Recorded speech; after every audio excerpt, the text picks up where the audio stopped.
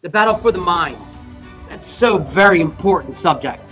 And I believe the Apostle Paul encouraged so many people and the churches to have the minds prepared for the battle that really rages for our minds. And Satan has a battle raging for our souls. 2 Corinthians chapter 10. So we can all hop over to 2 Corinthians chapter 10.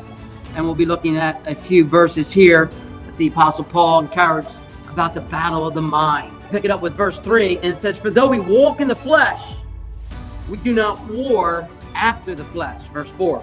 "For the weapons of our warfare are not carnal, but mighty through God to the pulling down of strongholds." Verse 5. "Casting down imaginations and every high thing that exalted itself against the knowledge of God, and bringing into captivity every thought to the obedience of Christ." In verse 6. "And having in a readiness to revenge all disobedience when your obedience is fulfilled."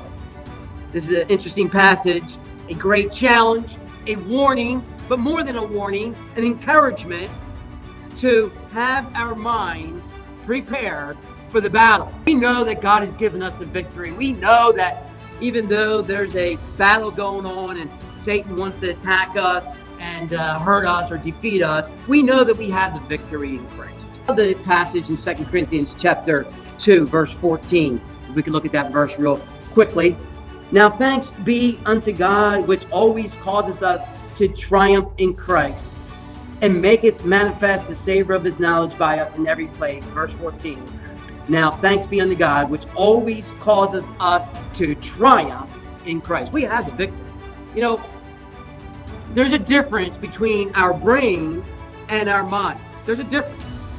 Our brain is the location in our body where we are thinking at.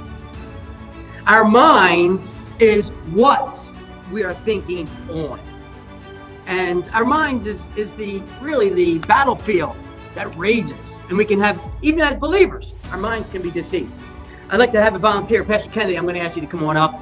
I know you're a good, willing servant of the Lord to come up here. I'd come down there and talk to you, but I'm on all these cameras and I want the people in Zoom to see it. So, and for those folks on my Zoom, this is Pastor Kennedy, and obviously those in Wellingboro Christian Assembly Zoom. So I have two cards here, Pastor Kennedy. I got two cards here. And I want you to tell me which card is bigger. The one in bottom. The bottom one's bigger. Okay. So how about you at home? Which one's bigger? The bottom one is bigger, right? All right. Now watch, Pastor Kennedy. Now I took the bottom one and put it on the top. Which one's bigger, Pastor Kennedy? The bottom one. So the bottom one, which was at the top, which is now at the bottom, he's saying it's bigger. So now watch carefully. Which one's bigger? The bottom one. How can the bottom one now be bigger? And then we switch it up here. The one at the top is now bigger at the bottom. They're both the same size. They're both the same size. You see, the reason why that looks different, don't go anywhere. The reason why that looks different is because our eyes can deceive us. And it's actually an optical illusion. Okay, so I have a couple cards here. I have 5 cards with lots of numbers on it, okay?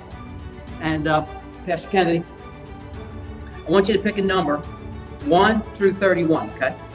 Don't tell anybody. Don't forget it. Okay, now is your number on that card? Yeah. Okay. And is your number on that card? Yes. And is your number on that card? Yes. Wow. And is your number on that card? No. And is your number on that card?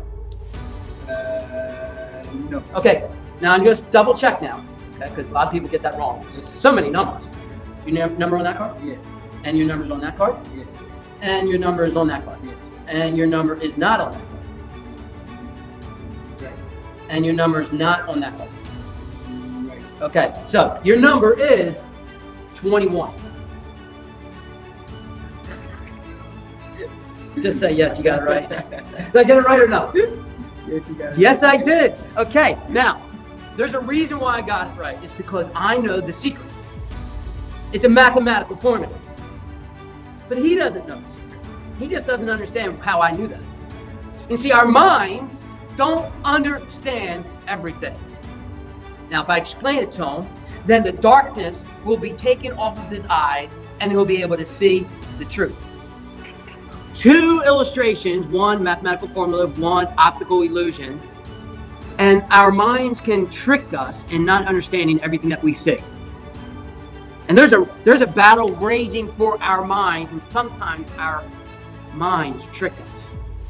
Now, those that do not know the Lord Jesus Christ, they have a blindness on their eyes, a spiritual darkness, that they can't see the truth of the Word of God and the truth of what God wants to do in their lives and in this world. So there's a battle raging. Ephesians chapter 6, verse 12. The Apostle Paul encouraged the church of Ephesus and said, "For we wrestle not against flesh and blood,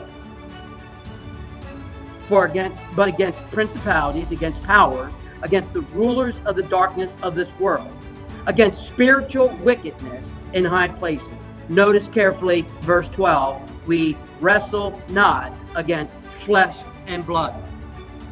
Back over to 2 Corinthians. Why did the Apostle Paul say we're not wrestling against flesh and blood? Because we're wrestling in a spiritual battle, and the spiritual battle is in our mind. In 2 Corinthians chapter 10, verse 3, "For though we walk in the flesh, we do not war after the flesh.